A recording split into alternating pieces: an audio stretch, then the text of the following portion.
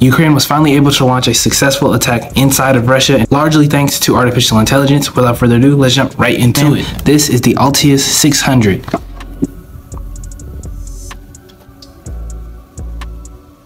Pretty nuts. Altius 600, man, multi-mission loitering munition, the agile launch tactically integrated unmanned system. So this is an example of one of the AI powered weapons that is on the front lines in Ukraine right now as we're speaking, as you're watching this video. This weapon is being deployed and used by Ukrainian troops. Multi-domain launch. Altius provides a proven multi-domain launch capability across air, land, and sea, leveraging a variety of standardized launch systems. Altius can integrate into a variety of platforms and vehicles such as the MRZR, JLTV, etc. Using AI technology, man, Altius can actually leverage the systems of existing war machines, which is absolutely nuts. As you can see, man, a variety of vehicles and platforms, and it can be launched between air, land, and sea.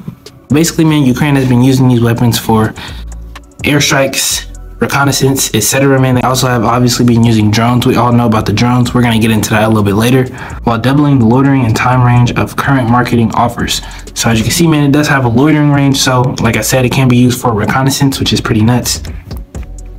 Weight is only 27 pounds, which is pretty crazy. It can fly up to 4 hours. It can stay in the air for up to 4 hours.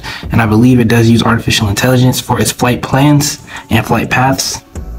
Next, we have a Ukrainian company, Saker. Of course, the Ukrainian government is going to want to purchase weapons from a Ukrainian company. So that is where Saker comes in, man. They created the Saker drone.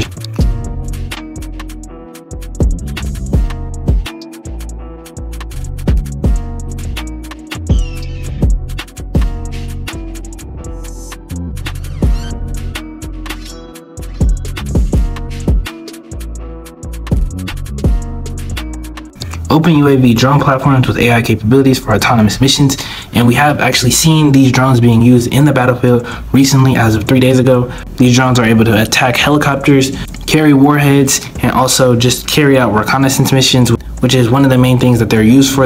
It's pretty OP on the Ukrainian side. The only thing is they don't have enough soldiers, so that's the only thing that's keeping Russia really like in the lead, is that they have way more soldiers. It's pretty nuts, man. These are not manned systems. These are drones that are powered by AI.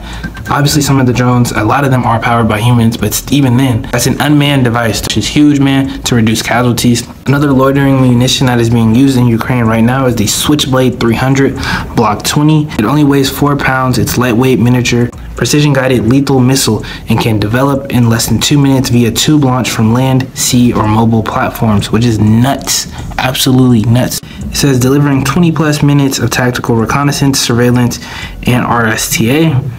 The Switchblade 300 provides a real-time video for use against beyond line-of-sight targets, and its open architecture system allows it to interface with external C2 systems. Integration into other technologies, into other systems. You just have to have that interoperability. You have to be able to connect with other systems. That's just how it is nowadays.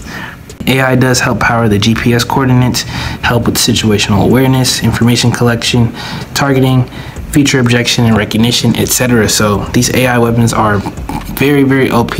Obviously, they are in the early stage, man. Think about from 10 years from now, this is going to be way more nuts.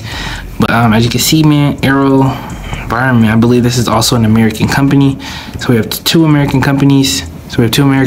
One Ukrainian company. Obviously, there are way more companies who are contributing to this war on both sides.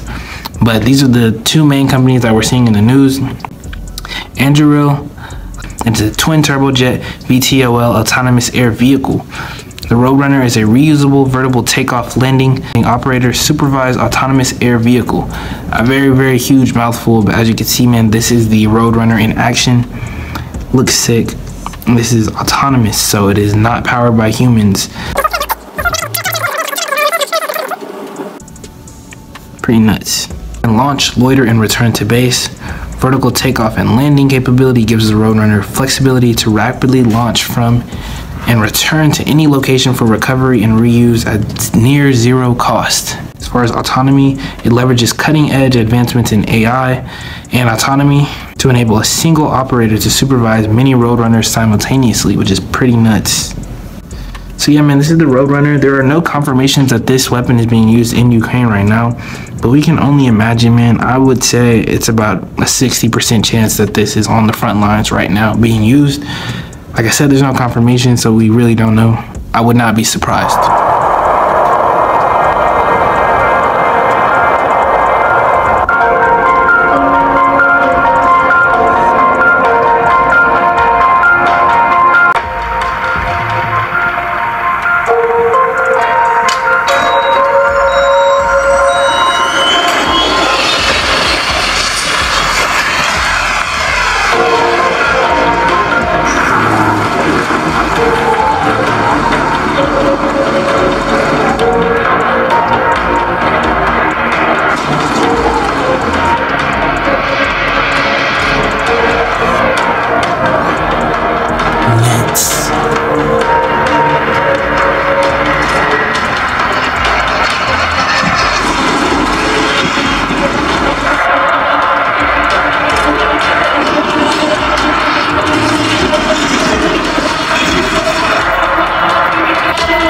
Good evening, ladies and gentlemen. This will be loaded in 10 minutes. Please wait all of your melody.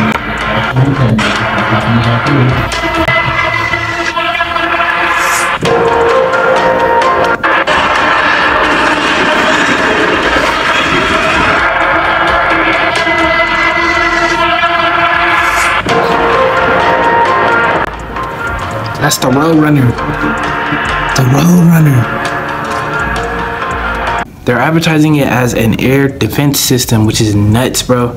Obviously, this can most likely also be used to carry out attacks, and drones are taking over the entire war.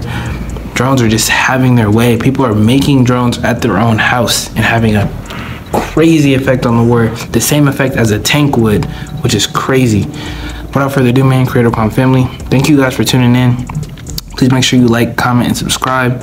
As you can see here, man, Anduril also has lattice solutions, force protection, air systems, underwater vehicles, rocket motors. Pretty nuts. But without further ado, man, this is not a political channel, so make sure you like, comment, subscribe for more AI and tech news. Without further ado, I'm out. CEO of ChatGPT OpenAI. So, man, I'm looking at the support line at front end, back end, and full stack.